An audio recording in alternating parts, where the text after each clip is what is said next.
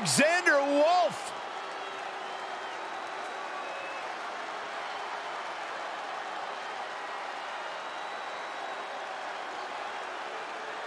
And representing Imperium from Dresden, Germany, weighing in at 245 pounds, Alexander Wolfe. This guy's had some battles with many WWE competitors before they actually came to this big stage. People like Drew Gulak and Oney Lorcan. Yeah, once you get past the aura of intimidation that Alexander Wolfe has, he is an extremely accomplished competitor inside the ring.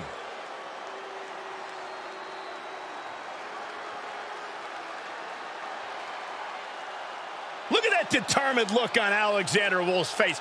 Well, I think Wolfe is determined to prove himself to Imperium tonight.